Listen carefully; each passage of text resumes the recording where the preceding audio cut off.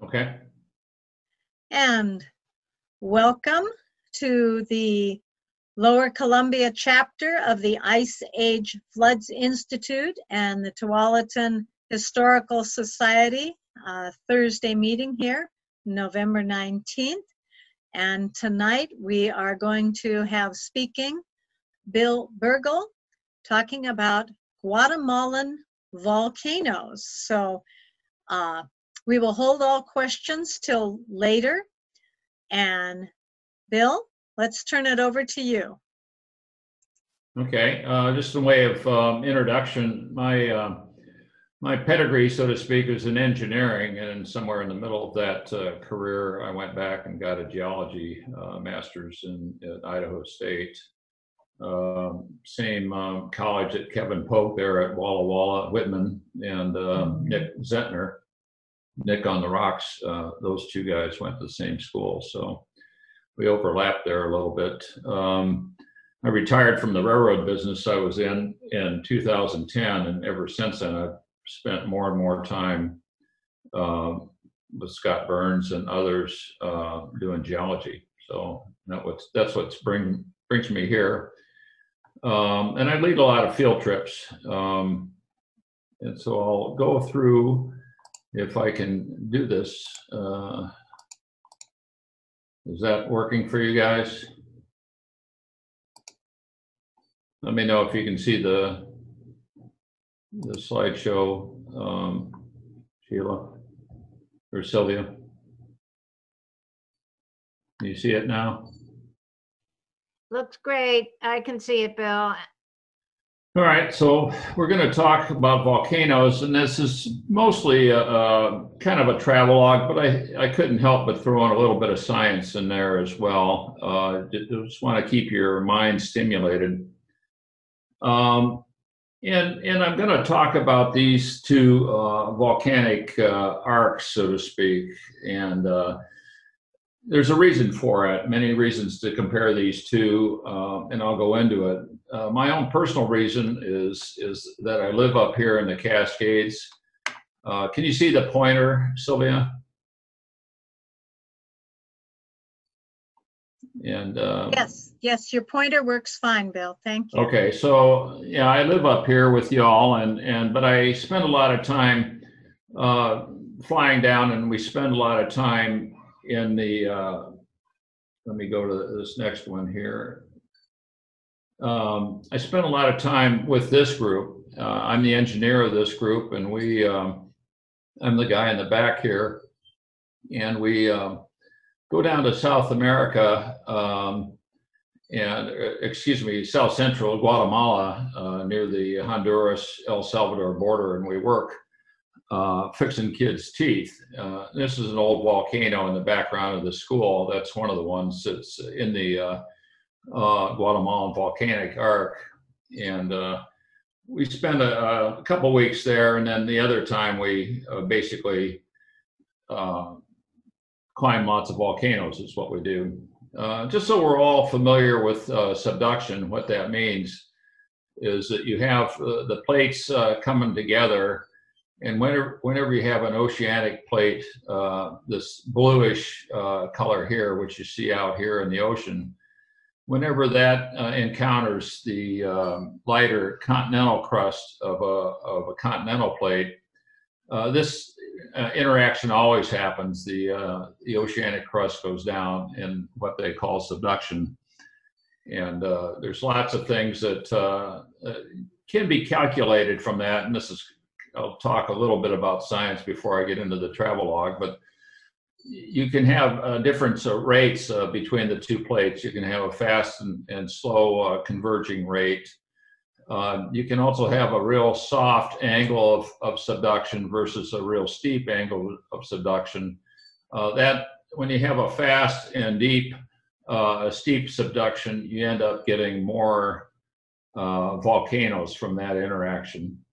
You also have another factor, which is the angle of the spreading center to the volcanic arc. That's not well understood.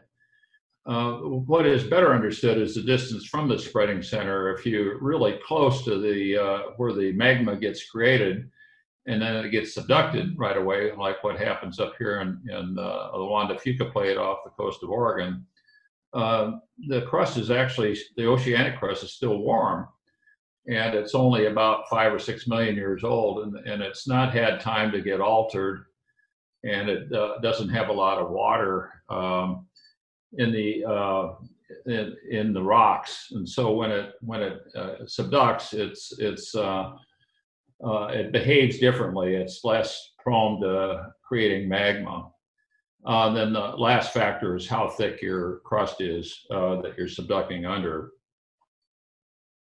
These are the two plates in mind, and the topic of this talk is basically we're going to compare the subduction rate with the volcanic erupted volume that comes out of it.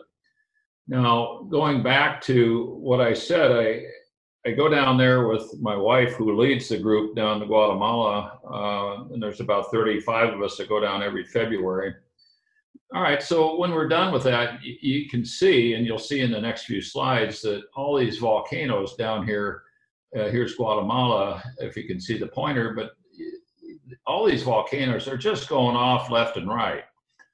And I know that the subduction rate off this Cocos plate is about 12 centimeters a year, or almost 5 inches a year.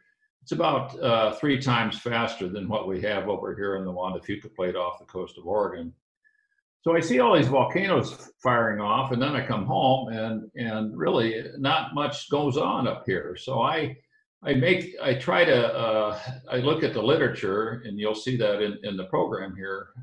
If there's a relationship between a slow subduction rate, which the Juan de Fuca plate's only going under about 1.6 inches a year, versus a faster plate is moving under there, and it's got a lot of volcanism.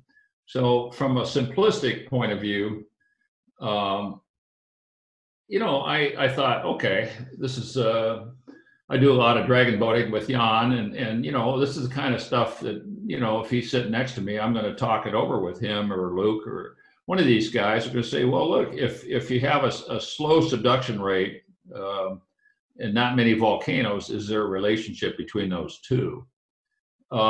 However, even though that sounds pretty simple, right? We'll just, at the end of this talk, we're just going to call this thing a work in progress. If the scientists in the room can bear with me, you'll see why I'm a little, the more I dug into it, the more confused I got. So you'll see that at the end that I'm still working on this thing. Going back to why these two plates have a lot of similarities, they were at one time joined. You go back about 40 or 30 million years ago, before or about just after Silesia docked up here. But you can see that when the Farallon plate impacted the North American plate, creating the San Andreas Fault here about 20 million years ago, the two plates basically got broken into two, and they were connected by the San Andreas Fault 20 million years ago. And you see they continue to separate along the transform fault of the San Andreas. And so now Cocos plate is way down at the southern part, and Juan de Fuca plate is way at the top. So there's some commonality between the two. The Juan de Fuca plate, the spreading center is much closer to the continental crust as opposed to the Cocos plate, which is much further out. So you're going to have older, altered rock down here in Cocos, which lends itself to volcanism, as opposed to the Juan de Fuca plate, which is real close to the continental crust. So it's going to be a very young crust. All right, so subduction rate and type of crust that gets subducted, that's one issue. The other issue that's very elusive is that, as I mentioned, how do you actually measure one of these volcanoes? You know, if we all sat down as a group tonight and said, you know, what's important, the obvious, you know, the height of the cone and, you know, the circumference, the radius up at the top versus the radius at the base. I mean, we can all calculate that and come up with some numbers. And then the whole idea that you get an edifice is strongly dependent on the magma chemistry. And then, as you know, once the magma starts to erupt, all kinds of things can come out of the spout. In fact, you can have vents in the crust where there's no cone that gets created, such as what created the Columbia River basalt, so to speak. So you get a lot of stuff that falls on the land near the eruption site. A lot of it blows away, as you know. The ashfall and the pyroclastic flows, they disappear, and they're going to get eroded pretty quick. If you happen to be near a coastline, a lot of it's going to be underwater, which you can find as long as you're so equipped with a way of getting out there with a boat and cores to figure out what's out there. And then where we're at, and not so much in Guatemala, but glaciation is quite a factor up here, and certainly was a factor in how Mount St. Helens erupted back in 1980. Rule of thumb, and I got this from Nick Zentner, but you basically, your volcanoes only last about 2 million years. There's a term on how the geologists have figured out that a commonality is the amount of cubic kilometers per million years per kilometer of the length of the subducting plate is how they measure this volume. So that's the agreed upon convention. A paper that just came out by Dan O'Hare suggests that what you see in terms of the edifice of a volcano is really just half of what has been erupted. A little bit about chemistry. You could see that in a magma chamber, the longer the magma sits underground, it'll differentiate into these 4 different types. With the heavier, darker materials, iron and magnesium falling to the bottom, and the lighter ones like silica floats to the top differentially. The reason that's important is the amount of silica is directly proportional to the amount of viscosity. A rhyolitic magma will create domes. It's very pasty. It doesn't flow much.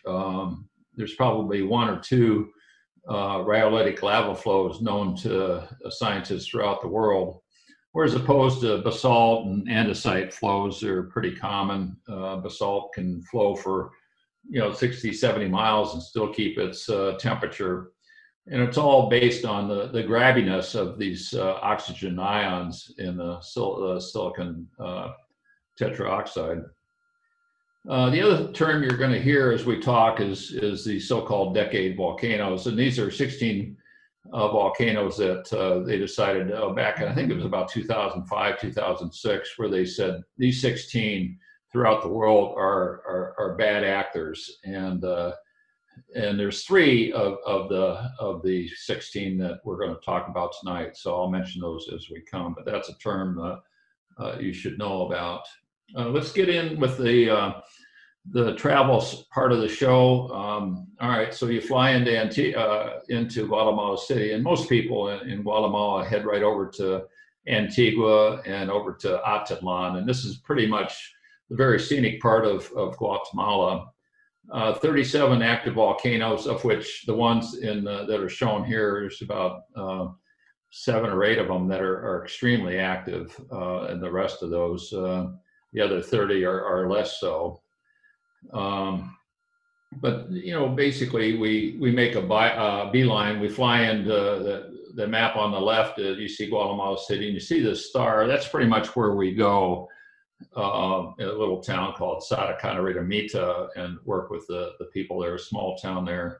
We've been going there for about 10 years. It's considered the Wild West of Guatemala, and it's a very interesting town. This is what it looks like underneath Guatemala. You have the Cocos Plate over here moving to the right in this picture in Central America. It's part of the North American plate moving to the left, and you have the subducting slab going down underneath. And what you're seeing represents about half the. This is basically the upper mantle where these dashed lines are, and it goes down to the lower mantle, and then you get down into the core. So that's what you're looking at. And you can see this slab maintains its integrity quite a bit down into the mantle. And the reason I show this is basically you've got a fairly fast subduction going at a fairly steep angle, so it's a prime recipe for creating volcanoes of the edifice type. This is what you see when you fly into Guatemala City. It's a photo I took outside the window. A plane coming in. You're on the approach to the airport, which is on the south side of town. Pacaya is just off to this picture, and you go by Agua.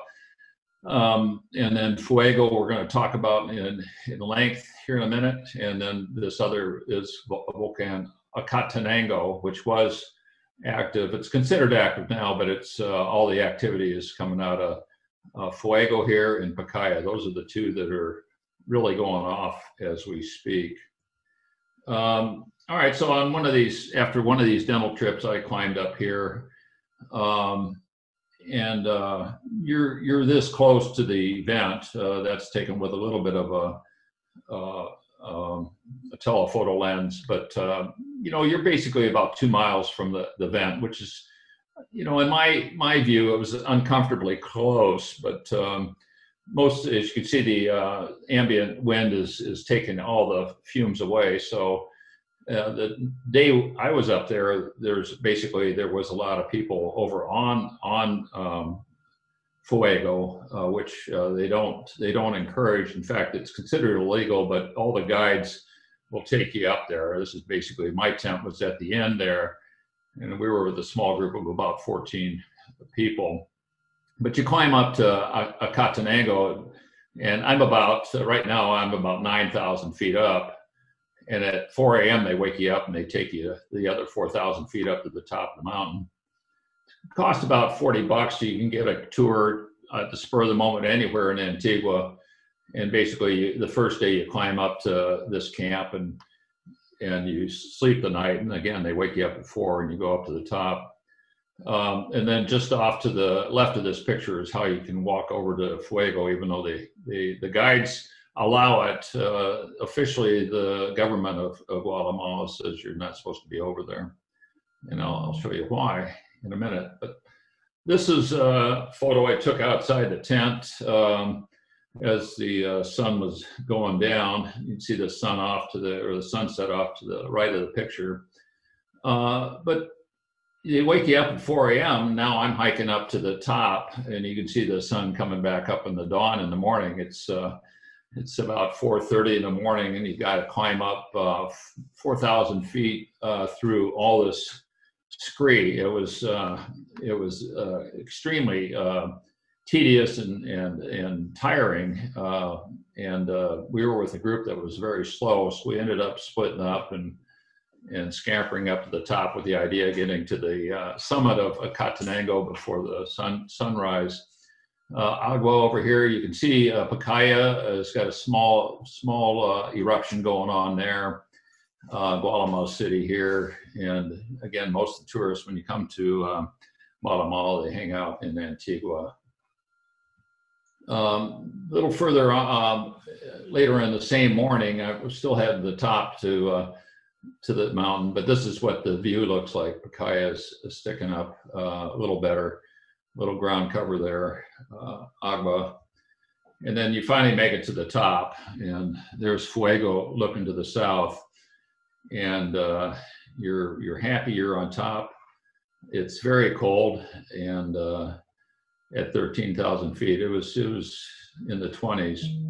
But this is the reason you really want to stay away from Fuego, and they certainly don't encourage people over there. But it goes off quite regularly. It's probably one of the more explosive volcanoes in the world, and it did go off in a bad way on June the 3rd, 2018. The people that were sleeping where I was on this camp on Acatenango, they said that the rocks went flying over their heads. So, I mean, it's a high risk area where you're at. But it was deadly in that it created a pyroclastic flow that, this is a view taken from Acatenango, and this is from the southeast corner where you can see the flow came down.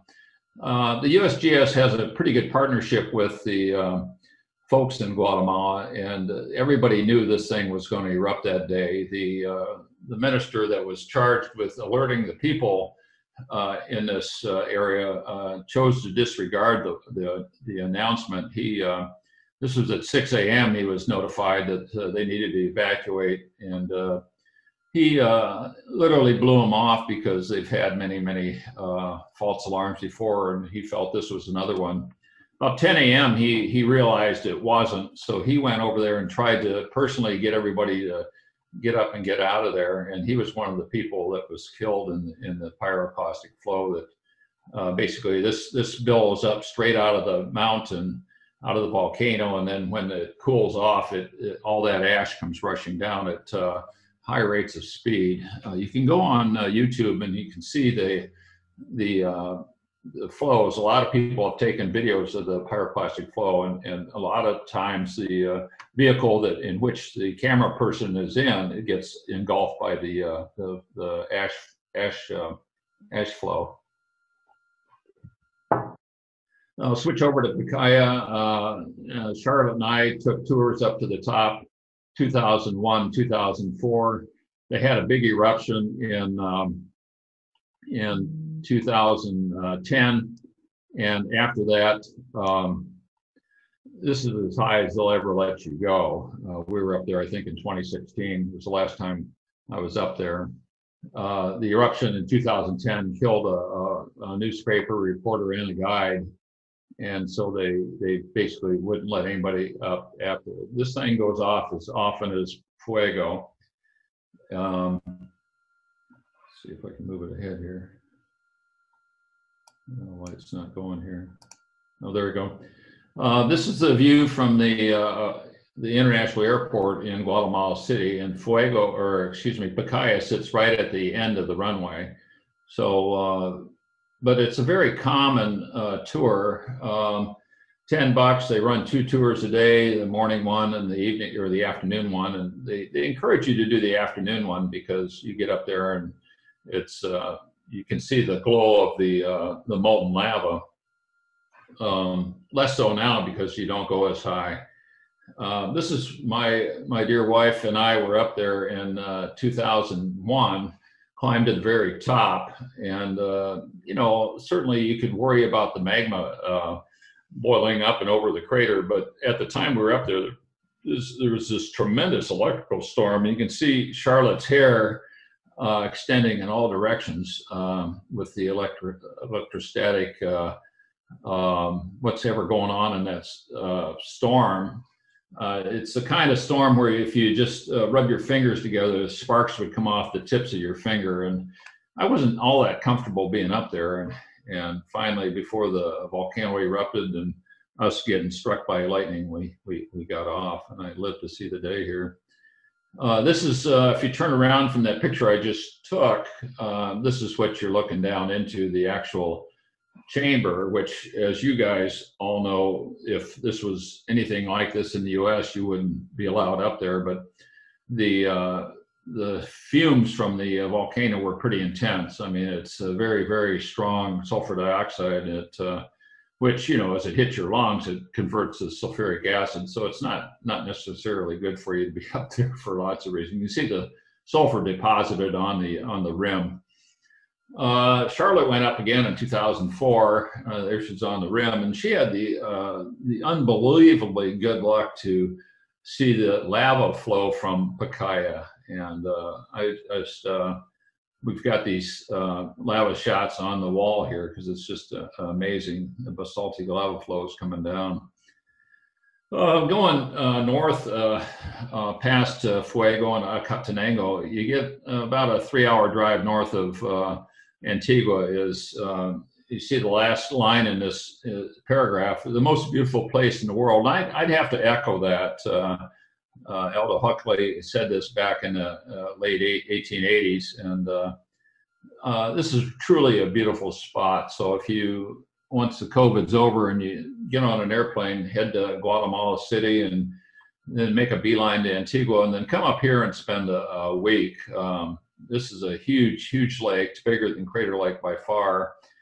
And the center of the Mayan culture, which they were looking at at the actual ambient rise of this caldera at lake level, but the lake level keeps filling, and they finally found the center of the Mayan culture down about 180 feet. So it's definitely a moving target at the lake level. There's no drainage, so to speak. It just keeps evaporating and filling as the hurricanes and evaporation cycles go forward. Next volcano north is basically, this is Santa Maria, and Santa Maria is the mountain we're standing on with the picture. I did not take this picture; it was a friend of mine took this, and it's basically, they had a major eruption. It's considered a decade volcano, mainly because there's a huge city. Quetzaltenango is just behind us. If I turn the other way, you could see it. But it erupted in 1902, and these four cones rose in about 1921. And I have a friend that lives down there, and I said, "Do you want to go climb this someday?" And he says, "Not on your life. This stuff is ready to go anytime." So these four volcanoes are incredibly dangerous. They don't let anybody over there, but you can climb Santa Maria, the one that the picture's taken from.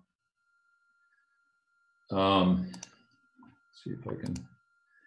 So that's pretty much it for Guatemala. You can see that's just the volcanoes up in the upper left-hand corner of this slide, but the plate continues down. I'll make a real quick foray through these volcanoes on south. And this is a little close up here. If you add them all up, you have about 82 considered active.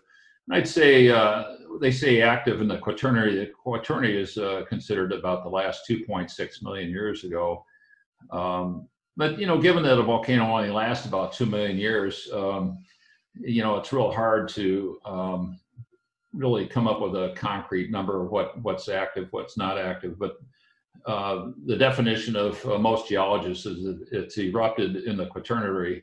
It's considered active, even though it may not be active in our lifetime. On average, there's about 17 kilometers between volcanoes there in Central America. But this is Masaya. We were there in 2006. The main highway goes through here between Managua and Granada. But then this thing has since erupted. This is definitely one that they're very worried about down there just outside of Managua. And just south of Granada is this island out in Lake Nicaragua. It's called Ometepe. You take a boat over here and you land here, and then you can walk around these volcanoes. This is really a place to head to if you're going to spend some time in Nicaragua. This is a wonderful place to be. This Concepcion is active. Maderas is less so, but a lot of people climb Maderas.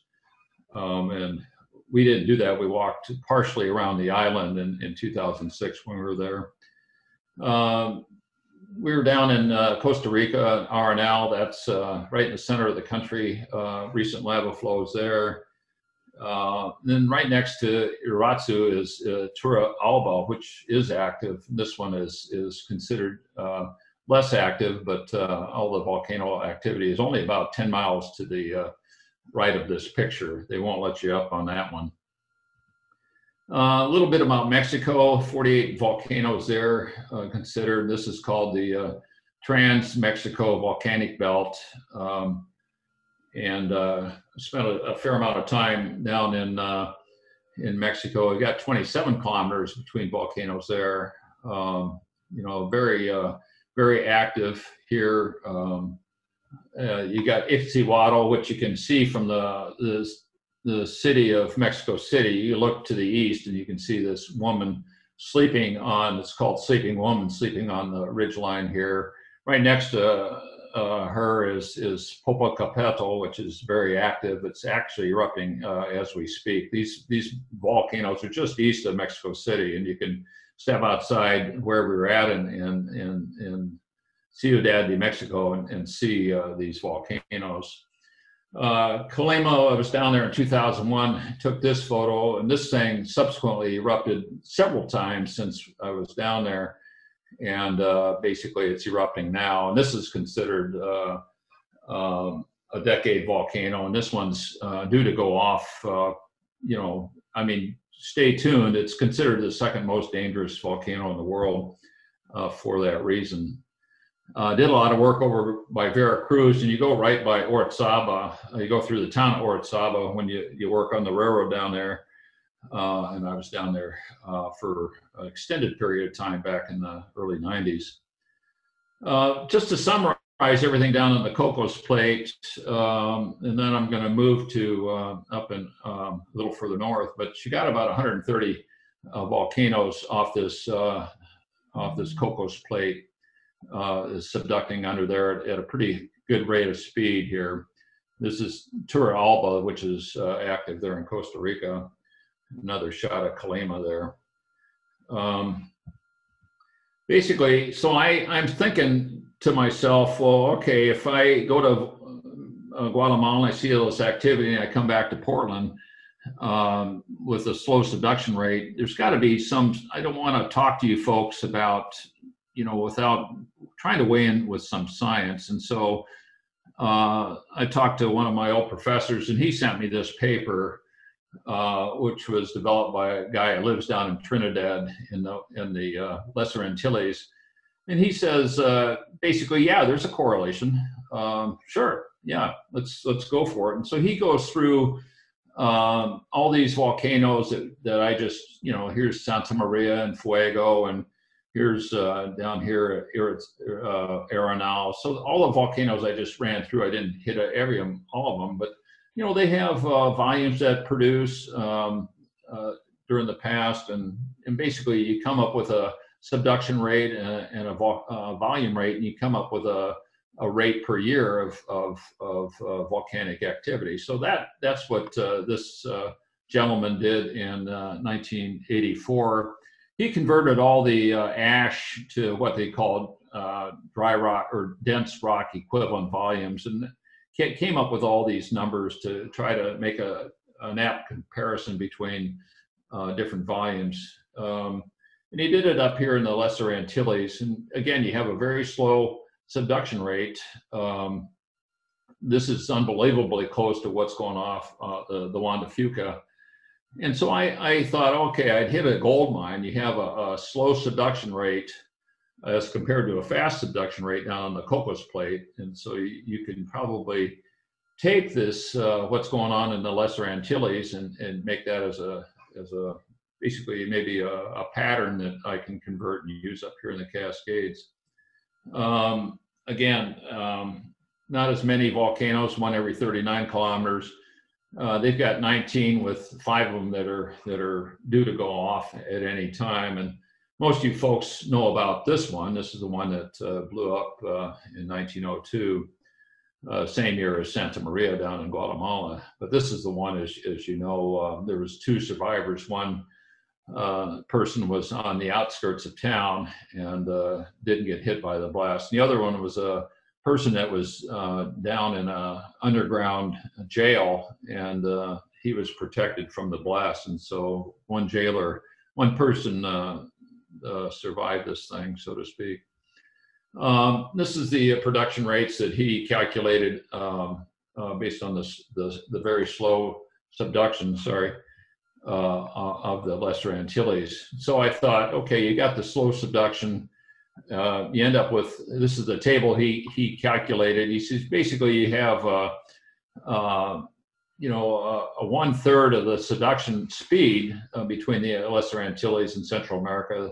But in this case, he's in the red circle. You basically have about 7 times the amount of volcanic material produced by the faster moving plate. And he didn't go much further than this. And then in my research to prepare for tonight's talk, I kind of realized that you could, there's a lot of other factors that go into it, namely that one, and he doesn't talk about it in his paper, but the one I talked about is the how old the crust is when it actually gets subducted, and the subduction angle and all that. Those are all factors that go into just how much volcanic material you get out of that. So I kind of thought I was pretty happy, and I could have ended the research with that, but I wanted to just make sure of my facts before I got in front of you. And so I'm going right now back up into the Cascades here, and let's just talk a little bit about what's close to home here. You know, it's about the same length as the Central America thing. It's about 1,200 kilometers. It's much slower than the Cocos Plate. It's a very flat subduction when it hits the trench, where the continental crust and the oceanic crust. It's a very soft angle, and then it steepens at depth down to 60 degrees, as opposed to the Cocos Plate. You got a lot more people that live near here, near the Cascade Range. And the paper that I'm going to cite here in a minute shows 20 major vents, but it shows an enormous number. They went through and counted each one of these minor events, which you guys know most of about the boring lavas, that sort of thing. The old Cascades, the Western Cascades, are much older. They're 40 million years. The high Cascades, which you see now, they're less than 1 million years old. And they came up with this about 1 cubic kilometer per kilometer of length for 1 million years. And so I thought I was onto something. Again, here's what the volcanoes look like in terms of distribution. You see the red is basically the andesitic mixed with some basalt core of the Cascades. The yellow is basically all these what they call volcanic fields. Newberry, Simcoe Mountain up in lower Washington. You got Medicine Hills, and down there by Medicine Lake, so to speak. You see that the crust over here on the right-hand picture is pretty brand new. It's less than 6 million years old before it gets subducted. These are all the what they considered very, very high threat volcanoes, and this is taken right from the Cascades Volcanic Observatory website. I just copied that and put that right here. And then we've got basically 15 active volcanoes. So, you know, they're a lot further spaced apart up here in the Cascades. And another shot of the subduction. And as Sheila and others know, we've got docking of the Siletz River about 49 million years ago against us, 53 to 49 million years against us. This is a shot of the underpinnings of the subducting plate that goes underneath the Cascades. Fairly flat angle up here, and then it deepens as it gets further inland. As composed, you can compare these two between this is the Cascades, and this is the much steeper angle of the under Central America off the Cocos Plate. So that, you know, a lot of people have been wondering why the Cascades have been so quiet, and that's certainly one of the reasons I thought I would do this talk, because I was trying to figure out why the difference between what goes on down in Central America, and, you know, because, you know, I lived through I was in Idaho when the Mount St. Helens went off in 1980, but, you know, really, realistically, in the last 100 years, there's only been the two. So the little pictorial up in the corner really doesn't show much in terms of going off here. I mean, pretty minor ones to speak of. Shot of Mount Lassen Peak, as it's called. This is the 1857 painting for Mount St. Helens. Mount St. Helens in 1980. And then you had the big one that went off in 7,700 years ago in terms of losing its top, lost the top 4,000 feet. In fact, I heard not too long ago on NPR, but it showed that the Mazama ash is important because it was the first time they used to carbon date some of the Indian artifacts that were underneath the Mazama ash, and they wanted to know the date of the Mazama ash, and so they found that out through carbon dating. Anyway, so a little quiz for you guys. You know, of all the volcanoes, you know, you got Shasta, you got Rainier, you got all up and down, which is the largest Cascade volcanoes. And if you got a minute to type it into your chat box, go ahead, and we'll see who can get that first. So the Cascade volcano, that's the largest. In terms of, I threw this back in here because here's another hint. The edifice building is strongly dependent on the magma chemistry. So I highlight that for a second time here. The volcano itself is 75 miles long and 27 miles wide. Another hint, it's primary basalt with later eruptions of rhyolite and dacite. And for you scientists in the audience, you certainly know that basalt tends to make shield volcanoes. And if you're talking about a shield volcano, it may not be obvious which is the largest Cascade volcano, because it doesn't tend to build an edifice. But here it goes. Here's your answer. Newberry is considered by far the biggest volcano, and it's still very active. Going back to that initial slide where I showed you the active volcanoes, it's right up there in terms of, it used to be quite high. This is all a caldera here that you're seeing. It's huge.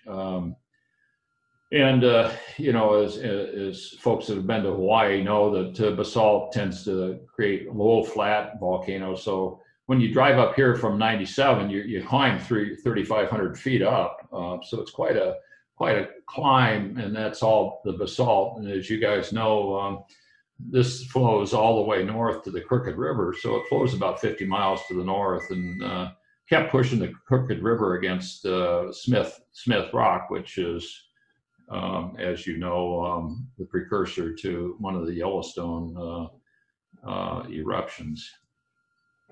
Talk a little bit about the 1 decade volcano we have in our midst. Sheila and I gave a symposium a couple years ago to some folks from China that really wanted to know about our early warning systems. This thing is not considered to be explosive per se, but it's got 43 glaciers on it. That with just the right type of eruption, it's going to melt all that water. The ice cap on top of basically you have a lot of fumaroles up there at the top of Rainier, a lot of sulfur. You mix water and sulfur together, and it's trapped by the glaciers. Most of that percolates down into the rock layers at the top of the edifice there at Rainier. And basically that basically makes all that rock that's holding up the cone of Rainier, it makes it all rotten. And so you get a very slight tremor up there, or you get just a slight eruption where you get a lot of heat that's trapped in by the ice cap. You're going to have a pretty dramatic mud flow, a lahar that's going to flow, is in this case, all the way to Tacoma and beyond. Sheila, I haven't talked to you, but I drove through Ording the other day, and those folks, and if any of you in the audience know anybody in this Ording, Carbondale, Buckley area, this is not a good place to be living. In terms of, they're probably in more risk than we might be with a subduction quake, because these canyons are 200 to 300 feet high. And I don't know, you're going to have maybe about a half-hour warning is all, because this water will flow down, this lahar will flow down at 50, 60 miles an hour. Anyway, that's why this is one of the more dangerous volcanoes in the Pacific Northwest or in the world.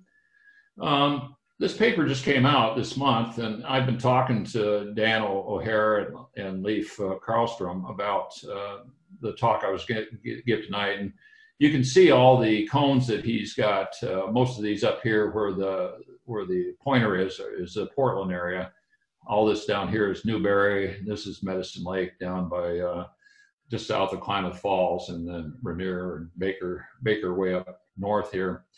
So, I mean, he goes on and basically has a pretty good, he's doing this very scientifically. And the reason I bring this paper out here is I think he's hit on a methodology to create very, very accurate renditions of a volcanic volume. And I would basically, on all the volcanic arcs throughout the world, I would recommend that this methodology be used and standardized. And I basically have recommended that to anybody that cares to listen to me.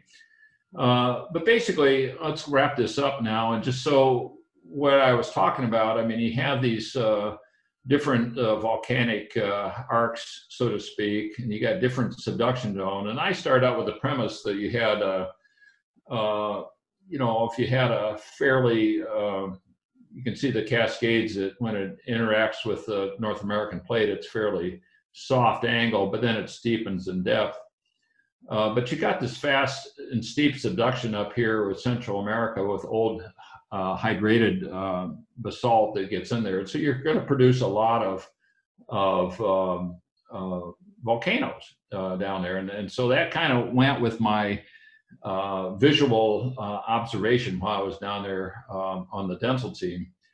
The Lesser Antilles, you know, basically you got a slow subduction rate, and you have, you know, a much less volume produced. And then so here comes this new study out that basically it says, to me, it kind of supports what I'm trying to get it to say. However, one of the papers that Dan cited in his paper was this one, Hildreth, 2007, and I read it. And so you get to the point where they talk about the productivity of the Cascades as compared to the other volcanic arcs, and you see he's got quite a bit of production here. And I think when I saw that, I says, well, how does that compare to that of the Central America volcanic arc? And you can see up here on the upper right-hand corner, it's about half. And so all of a sudden, my nice pat little theory that the two were related, that, you know, if you have a fast subduction rate, you're going to get more volcanic volume, doesn't really hold up. So I kind of had to you know, basically bite the dust on this theory, so to speak. So I'm calling this now a work in progress, Sheila. So more to follow. I've learned a lot, but there's still a lot more to learn. And so, I mean, this is what I thought I could do in my spare time, but, you know, I'm not 100% certain that the time periods and the arc lengths are all, you know, consistent. I want to be a little bit sure about that. And I'm not sure exactly of the methodologies they use to create all the volcanic volumes, and, you know, because you lose a lot in terms of glaciation up here in the Cascades. So, I mean, how is that calculated? And then I guess I have to be a little bit, I have to get off my highfalutin view on seeing all these volcanoes and realizing that maybe that could have misled me a little. Maybe the volcanoes are a little more voluminous up here. So anyway, so I have a big mea culpa to you all, but that's really all I have for tonight. And I do want to thank you guys for listening.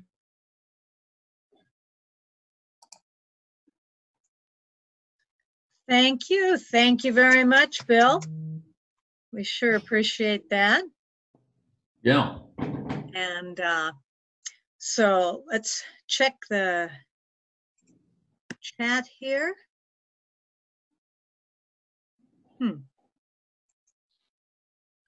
Okay, so Jerry Tunstall actually said Newberry Crater. And Mark and Lisa, Newberry. Wow. So you guys are right on. Okay. So Scott says, please explain significance of hydration for ocean crust material. Yeah, so what happens with the hydration is, all right, so, you know, you got the ocean itself, and then, you know, as soon as the lava, you know, gets erupted and then forms into oceanic crust at the spreading center, you know, the water starts to act on it right away. But it takes time to do that. And some of the stuff down there in the Cocos plate has been subducting some of that oldest rock. I should have put that in there, but it's about 15 to 16 million years old. So it's twice to 3 times as old as some of the rock that's being subducted under the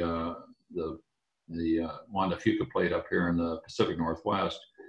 In that time, it gets a chance to basically hydrate the rocks. And what happens when you mix water with tholeiitic basalt is you get something called serpentinite. It just makes it, you know, a lot more, it absorbs a lot more water. And then when the water gets subducted down under the plate, it ends up lowering the melting point of the magma, and it basically produces more, it tends to produce more magma when you lower the melting point. So that's kind of the quick and dirty on why a hydrated rock sample or a rock slab is a lot more likely to produce magma as opposed to the fairly fresh basalt that's trying to subduct under our plate here now.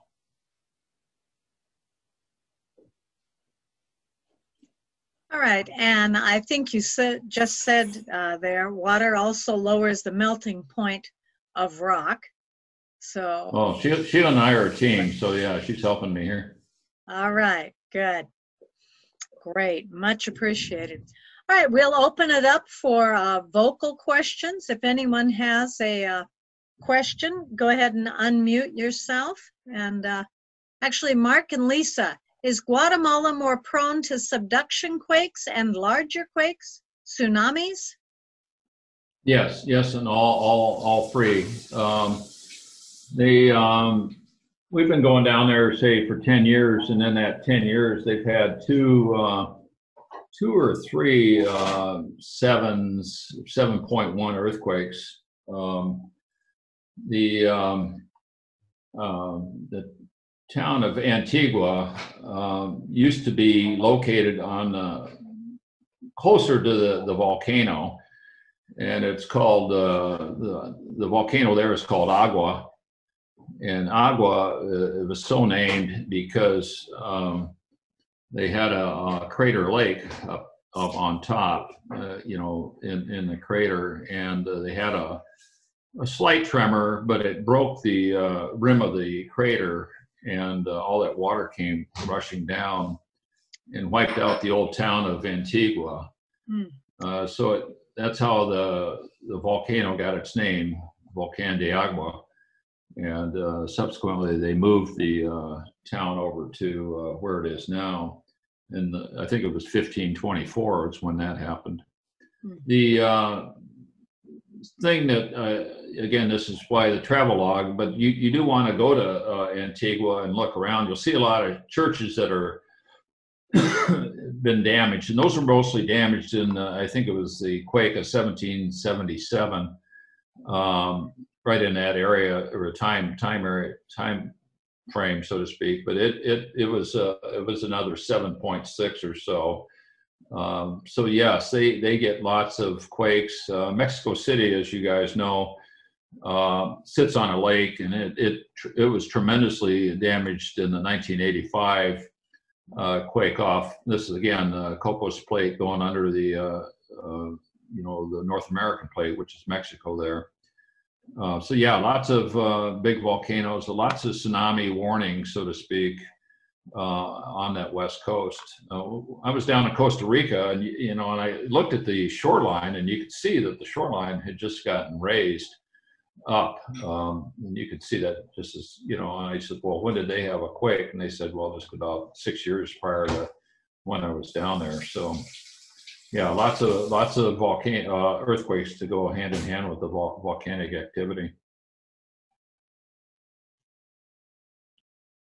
Anybody else?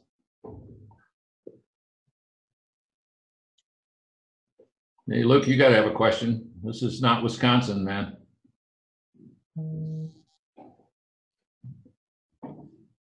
Unmute yourself. He's kind of shy.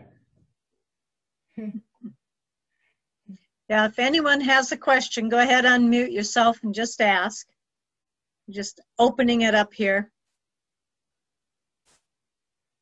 Hey, Bill, this is Yeah. Charles. Yeah, Charles. What on the picture of the Newberry volcano? What is that body of water that was in the lower left-hand corner? Is that a lake? Because it's not near the Pacific Ocean. It's inland, isn't it? Yeah, it's if you go south of Bend and about 20 miles south of Bend, and then you drive about 15 miles east of 97, you get up into that's called Paulina Lake. Oh, you can walk around that. It's about a 7-mile walk, and there's some hot springs there, Charles. There's that lake, and then the lake on the east side of there's a volcano in the middle between the two, and that's called East Lake. Not very imaginative, but that whole area is one huge caldera, so it's definitely active. Go ahead. I was also thinking of Yellowstone, but that's not in the Cascades. But Yellowstone's a different process. Different process. Yeah. Yeah. Okay. Yeah, that one's what they call a super volcano. Hot spot. Yeah, and that's mostly rhyolite too. Rhyolite tends to produce the more explosive volcanoes because it's it's kind of pasty. Or basalt will fountain like Kilauea there in the Hawaiian Islands. So that's almost 100% basalt over there. And one of the things that, as I mentioned in Newberry, about 1 million years ago, it flowed all the way up towards Madras and that area. It's all that. The capping of all those rocks you drive as you drive on Highway 26 down by Warm Springs. That upper rock all comes from Newberry, so that's 50 miles to the south there. Yeah. Do you work with Betty down in Guatemala? We have Oh, a yeah. friend, Betty, who goes down to Guatemala every year to work Yeah. in the dental clinic. Yeah, no, Betty Okay. Buford, right? Yeah, she's part of the team. You bet. Yeah. Okay. Yeah, my wife and I have been going down there many years. So you live near Betty? Yes, we're in Master Gardeners together. Okay. Yeah. So yeah, I've known Betty for, well, she's active in neighborhood politics too. So Okay. yeah. We have another question from Scott. Please discuss hazard level of Mount Hood, rated almost as dangerous as Rainier. Yeah. So here's the story. I mean, you guys know all about the harmonic tremors that they measure. Basically, that's how they diagnosed that Mount St. Helens was coming alive. There's been quite a bit of activity up on Mount Hood. However, they don't feel like it's associated with the movement of magma down in the magma chamber. There's a guy by the name of Ray Wells who does a lot of work on the rotation. The whole state of Oregon, basically, if you put a pin at Pendleton and tried to rotate the whole state around the city of Pendleton, you would get a sense of the motion of this rotation, this northward rotation that comes down through here. And so most of that, I think some of that volcanism, or excuse me, the seismicity is due to that northwest rotation through here. The Gales Creek Fault has got about 12 kilometers of offset on that. There's a professor at Portland State, Ashley Stagg, who does that work. But there's a lot of a relief going on in terms of all this seismicity. Not necessarily, even though it's associated with the volcanoes, they're not pinning that on to the movement of magma. It's more, I think it's more the local tectonic stresses that are going on. However, saying that, and I'm 71 years old, soon to be 72, I have said in my lifetime to anybody that cares to sit next to me in a dragon boat, but I have said that I think in my lifetime we're going to have Hood, Rainier, and St. Helens. One of those three are going to go off. So I don't know which one, but I'm not. I only have another 10 years before I'm gone. If Hood goes off, how is Portland going to fare? I said, if Hood goes off, how is Portland going to fare? Well, I think we'll do okay. Again, the ambient wind is from the west to east, so most of the ash will head towards Nebraska. But you know, they had an eruption in 1790. I probably should have put that on that list. But it was what they called the Old Maids Flat eruption, and then that by the time Lewis and Clark came through in 1804 down at the mouth of the Sandy River. That's how the Sandy River got its name. They saw this recent volcanic activity, and so they named the Sandy River thusly because of the recent volcanic, because of the Old Maid eruption there on Mount Hood 15 years earlier.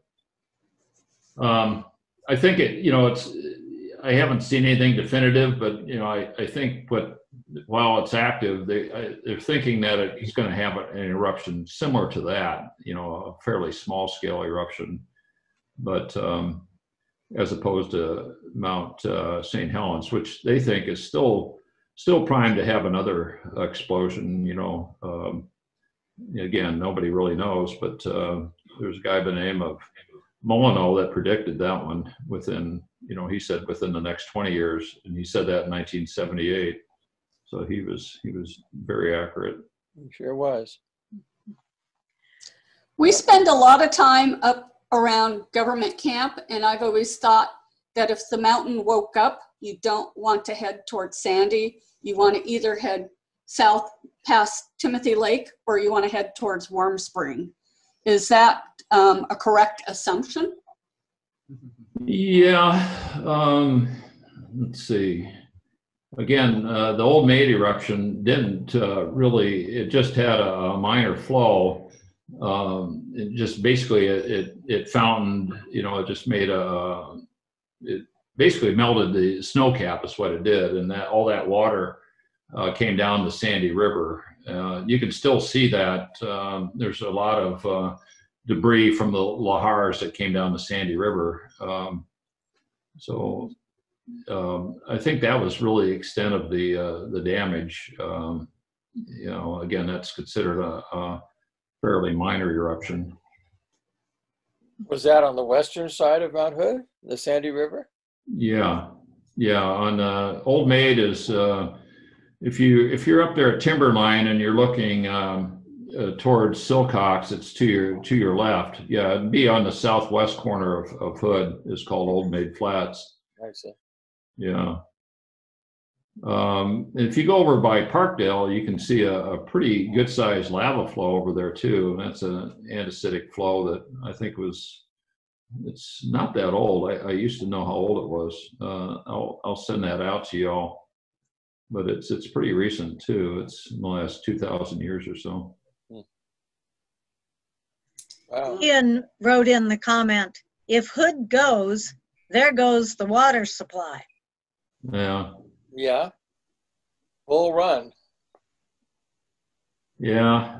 You know, they're spending you guys have probably noticed down there by, you know, where that Mercedes dealer is across the street from the Marriott down there near River Place. But, you know, they're digging a big hole in the ground there. And what that hole is for is to build a new pipeline you know, for the Bull Run, they don't have a high degree of confidence that the water from Bull Run will make it across the Willamette if we have a subduction zone quake before they get that new pipeline in. So that's what they're doing. They're spending a lot of money to drill a new pipeline underneath the Willamette, and that's where they're doing it. So if you go by there, they're working on that as we speak. Interesting. Thank you. It's nice to know.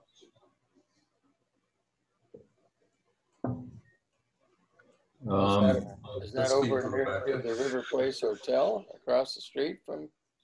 Yeah, if you go over by the River Place and just walk to the kind of south there a little bit, you'll see all the construction going on there. It used to be a parking lot. It was up on the hill next to that Mercedes dealer. But that's they're drilling that. That's the new pipeline for BES that connects the water supply. You know, that's a good question. You know, they're relatively sure that the water supply, they lost it. You know, in the '96 flood, they lost a connection across. I think it was the Sandy River out there, but I don't know. They had some sort of, anyway. They've gotten that all prepared too. So they're thinking that if they go ahead and put this new link underneath the river, they'll be able to supply water to all you folks west of the river. And also, they're remodeling the reservoir in Washington Park. At where? In Washington Park, that's undergoing a lot of construction. Oh, I guess yeah. maybe a cover of the reservoir. Yeah, they've since they put a new reservoir up on Tall Butte, and they still use just one of the reservoirs on Mount Tabor. The rest are just ornamental now. But the number 2 reservoir, which is on the north side, which is covered, that's still in use. The water engineer that put all the water system in there in 1894 was pretty darn sharp. He was the one who put the. There's no pumps in it. Right, no pumps, right. Yeah. Boy. I'm sorry, this didn't have much to do with Ice Age floods, but you know, one of these days we'll get back to Ice Age flood stuff, Sylvia. It's more like New Age floods. Yeah. Well, it is geology related, which a lot of our programs are. And like last month, it wasn't even geology. It was just current events and such, and you know, earth sciences. So they all fit in, and I think yours did very well. So let's all give Bill a hand. And Thank you, Bill. Thank you, guys. yeah, thank you so very much. Yeah, once this COVID stuff is over, yeah, you want to hightail it down to Guatemala. It's a wonderful country. Thank you so much for joining us tonight. All right. Thank you, guys. Stay well, everybody. Thank you, Okay. Bill. Go IAFI.